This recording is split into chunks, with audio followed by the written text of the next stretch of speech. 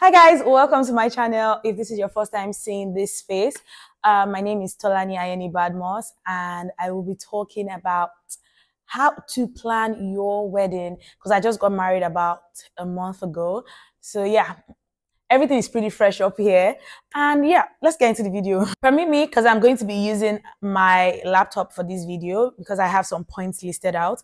Just in case you've not seen my previous video, I have a video where I already spoke about some things you need to know before you get married while you're doing your wedding planning. So this is a part 2. Please do me a favor to make sure you go watch that other video, or I will link it up in this video and you can just watch it directly. Let's get into this video. The last thing I said in the other video was literally budget, and everybody wanted, you know what, please, we need you to expatiate on this. We need you to, give us more tips about budgeting. And I was like, okay, you know what? As a fairy godmother that I am, I'll do that. So the very first thing I need you to note is that your budget is very, very important. Before you guys start anything, like before anything at all, the both of you need to sit down and say, okay, how much funds can I pull? How much funds can you pull? And you need to kind of agree, like, okay, if we do this, can we extend it? Can we make it a bit more flexible? Are we getting funds from family? Will friends be supporting? Is there any extra funds that will be coming apart from what both of us are dropping, just so that you know your foot, and where you're standing? And when it comes to budgeting rather, you have to either be flexible or you're strict, depending on the funds you have. If you know that maybe whenever you need the money, it will come. So you might say, okay, be flexible. But if you know that, you know what, I'm working with so amount, and that's the amount, I'm going to use 10 million naira as an example. So let's say both of you are like family, everybody involved, the money we can get all together for this wedding is 10 million naira. Just in case maybe one vendor goes above your budget and everything, do you have to change the vendor even if the vendor is the best you can get? This is where you need to start thinking, can we be flexible or can we be strict? I will explain everything to you guys. So now, you need to put into consideration that your wedding is like, everybody's going to tell you, you have to go for the best. You don't want anything to mess up on that day. You don't want to feel disappointed. You don't want to be sad. You don't just want anything to ruin your big day. It's okay. Now, this is where, when you're reaching out to people, you have to bargain. You can't be shy while you're wedding planning. So maybe your wedding dress, your budget is, let's say, 850K, and all the dresses you're finding is 1 million naira. This is where you have to now pull strings, ask for favors, ask for discounts. Don't be shy. You need to open your mouth like, okay, so what can we do? This is my budget, but I still want to have very good results. That spirit of bargaining needs to come in. This is why I would also say you need a planner. Most planners already kind of get a discount from these vendors because of past relationships, or just because, the vendor also wants the planner to use them for future events. So once you are coming from a planner, even if it's 5%, trust me, imagine getting 5% discounts from 50 vendors. See how much you've saved. Your planner is very important. I don't know how much I can ring that in your head. Now, price of items. Some people, I understand where people say it's because maybe you had a good planner. That's why you are saying get a planner. You also have to do your research. How much typically does these things cost before your planner comes and tell you that, okay, maybe cocktail for 100 people is let's say 250K. So that's, let's say, 2,500 per person. In your head, you need to also calculate that, okay, is that a fair price range? Ask around, ask friends, ask people who gotten married, ask people who you know that they just did a party, just so that you can weigh the balance, weigh your scale, like, okay, this person is not trying to cheat me, this is better.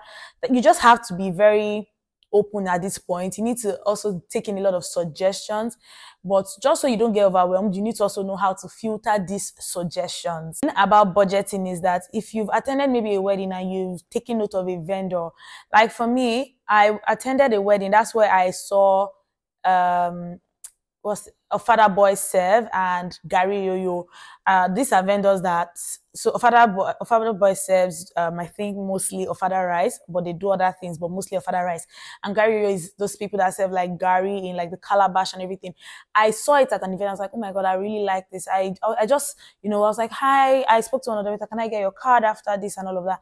And on my own, I just sent them a message like, hi, how much would it cost to do so. That's what I did before I even told my planner about anything. So I could just, see the integrity of the planner as well. These things are important. You have to be able to reach out.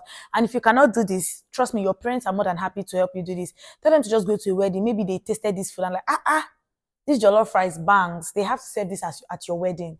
Just ask them for the card. Trust me, every vendor is more than happy to give you their business cards because it's an opportunity for them to get, work to make money. So those are things that you can also help to do with budget. And for me, what I did is when we had a budget, we were like, no matter what, we're not stretching over 5% just because of the economy that we're in. Nigeria is very unstable right now. That no matter how things get expensive, the best we're going to stretch will be 5% maximum. And did we do that? Honestly, yes. I calculated everything not quite long, and I realized that we actually went 2% above the 5% that we agreed. So we literally went 7% above our budget, our general budget. And I'm not mad at it because the results were worth it. In the case where the results maybe were not worth it, I would have been angered. I would have been mad at myself. Like, why did I not even go all out if I'm still getting results that are below par? Do you understand? The next thing is food and drinks. If there is anything that does not work well at your wedding, trust me, your food and drinks, it has to work. Like, that's one thing that you cannot mess up. Because imagine maybe your MC is boring or everything is just, coordination is wrong, but there's food and drinks. They will murmur, but there's something to keep their mouth, shut at that moment. Like, it's a distraction. It's something that calms people. So food and drinks for me should be about 30 to 35% of your entire wedding planning money. When you're budgeting, your food and drinks has to be about 35%. Planning and your decoration should be about 20 to 25%. Your outfits and outfits, accommodation, all those things that has to do with you guys personally or your bridal train, family and everything takes another 25%. And the remaining percentage goes to miscellaneous. Maybe, you need to sort transportation, you need to sort extra lighting, things like that. That's what I did, and it really, really, really, really helped us. I'd also like to state that this percentage is what worked for me, so it might be different for you. If maybe you prioritize your outfit more than food, fine. You prioritize decoration more than your outfit, fine. But there should just be a balance where, you're like, this is the amount that is going to this, and it has to work. It has to work for that function of what you've assigned it to be. It is very, very, very, very important.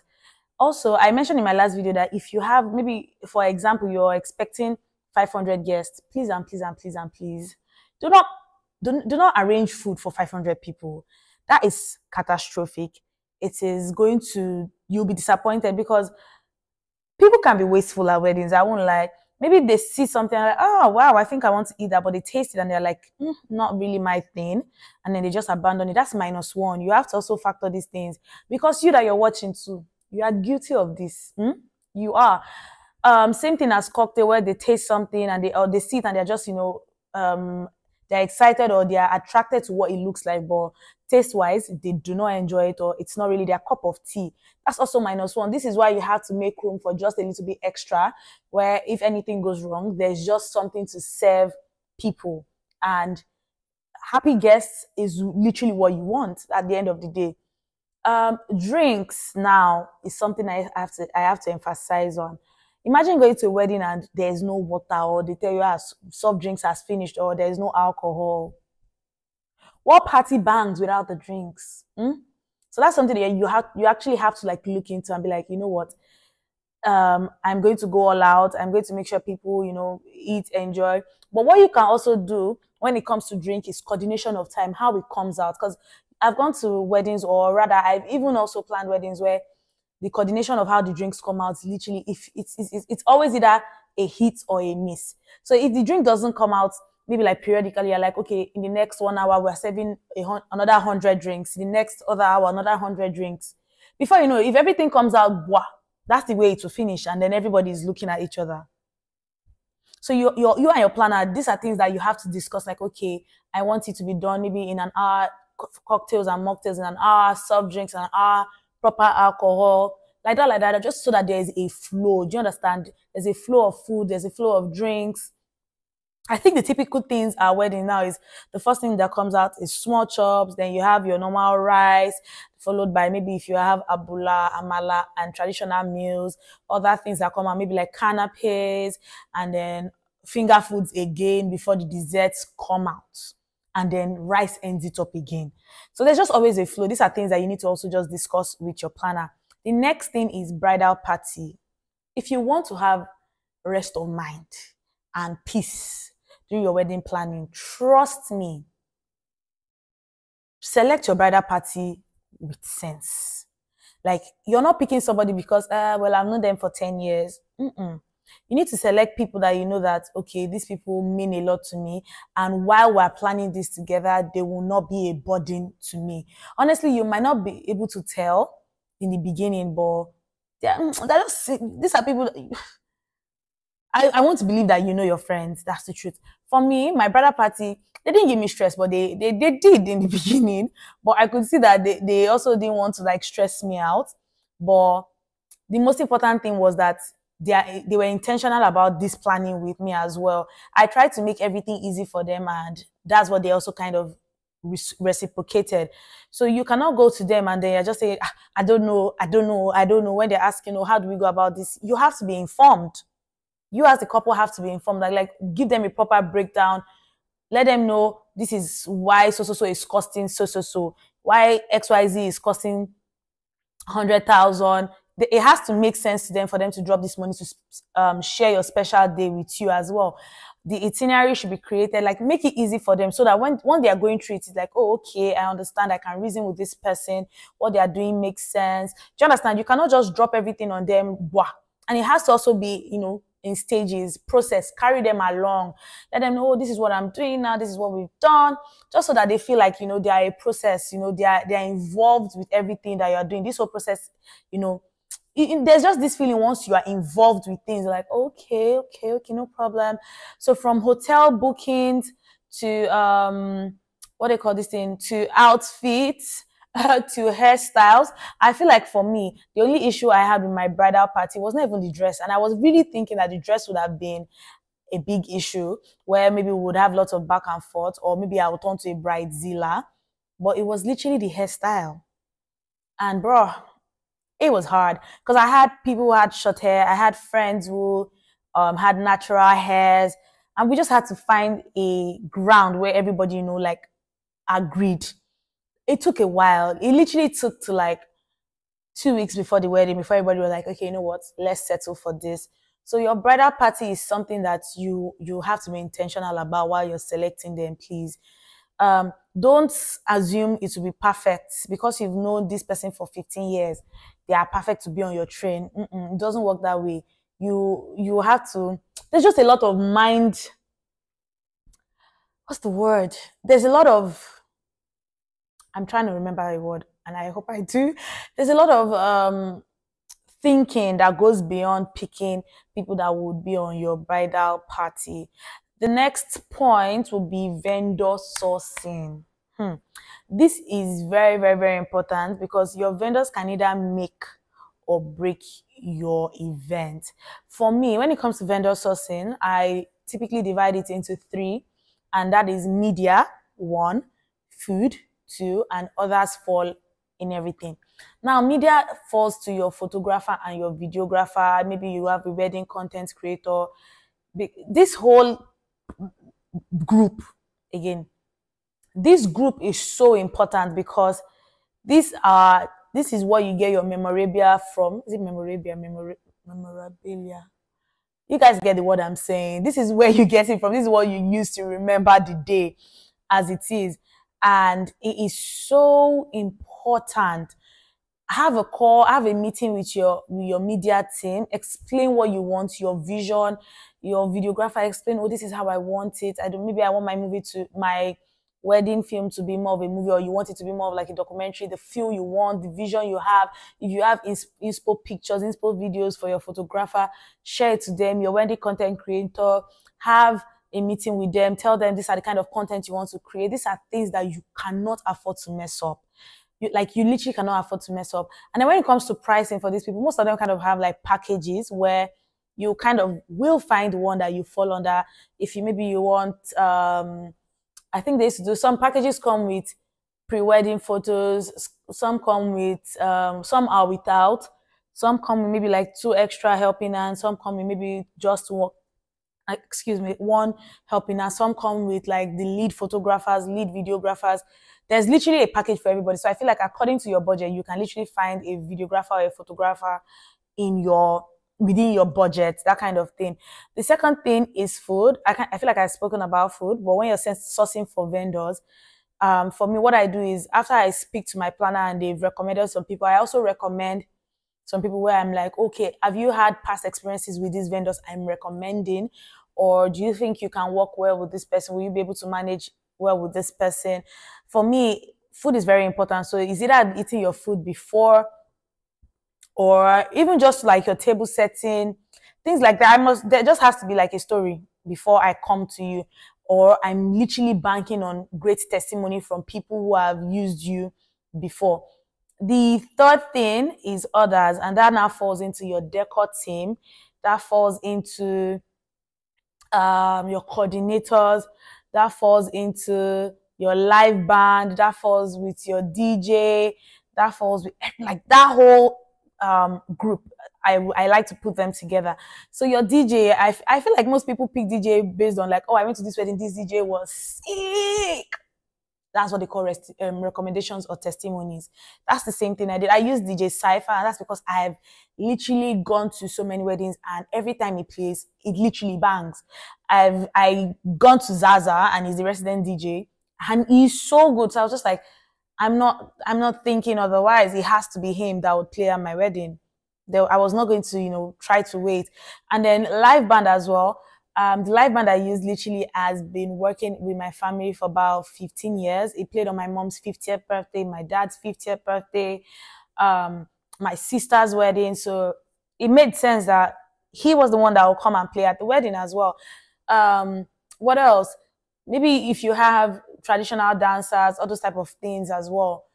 Is it that you've seen them before, or there's just testimonies, basically. These are the things that you need to just put in accordance. You need to list everything while you're planning your wedding, and make sure that you consider them very again, these are the things that you need to consider while planning your wedding. And the most importantly, English. And the most important thing is rest. I know I've been saying you do this, you plan this, you talk to this, you talk to that. Trust me, if you don't rest before your wedding, it will tell. Your eye bags, you'll be cranky the next morning. Your makeup artist would probably clash with you. Your hairstylist. There's just always so much tension on the wedding day that you need to rest. You need to be well rested. One thing I think I did not like I did on my wedding was that I relaxed my hair. Like I just did some final touches like a day, 2 days before. And I wish I just kind of did them maybe like 3-4 days before, so that I was like, at proper rest. At the point I needed to even take sleeping pills just so I could have like proper 8 hours of sleep before the wedding. Because I didn't want to wake up with eye bags or like dark under eyes. And I just wanted to feel fresh. Because the rush of that morning, it was intense. And for someone like me that is emotional, any small thing, my mood has changed. So I was just like, I wish I prioritized rest more. And whoever is watching this, please make sure you do that. Also, create a playlist that on your wedding morning, calms you down. If it's gospel music, if it's R&B, if it's hip hop, if it's Fuji, just anything that that will also help you relax. If it's taking maybe some green tea, anything, just do it to relax. It's your day. Everybody will be rushing you, but remember to prioritize you. Remember to prioritize your pictures. Remember to prioritize what you and your husband really want, once that day comes, you really cannot change many things. So you have to put it in mind that maybe you come in and maybe the decoration you asked for, you told your decorator you wanted purple, and you come inside and you're saying red.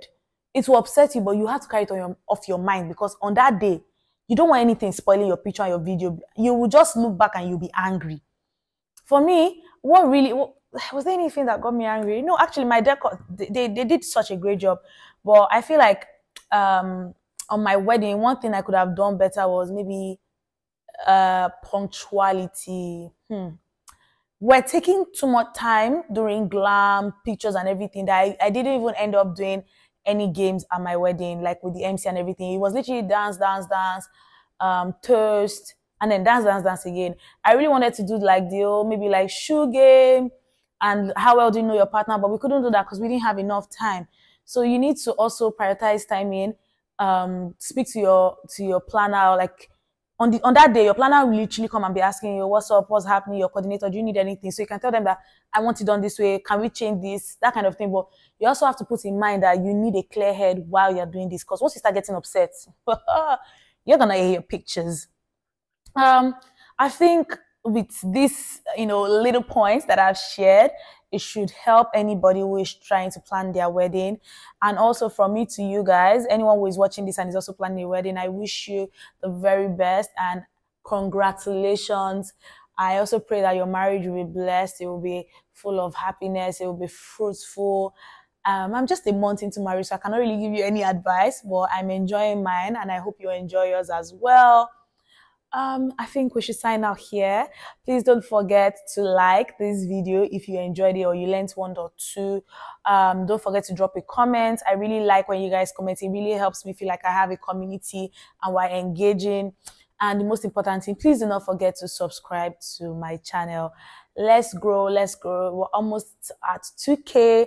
Hopefully, once this video is out or once you guys are watching it, we've hit 2,000 subscribers. Yeah. Thank you guys for watching. Bye. Thank you, Jesus.